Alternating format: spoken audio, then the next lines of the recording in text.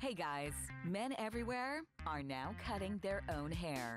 Use on clean, dry, tangle-free hair. Select the desired comb guide and place over the blades. For the closest cut, no comb guide is required. Step 1. Switch clipper on. Step 2.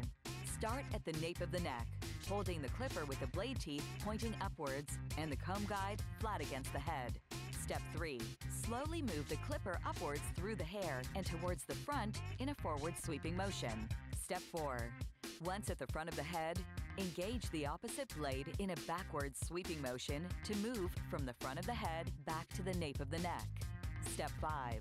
Continue moving the clipper back and forth in this sweeping motion until you achieve an even cut all over. If you used a comb guide, remove it to tidy the hair around the ears and neckline. Yeah, I cut my own hair.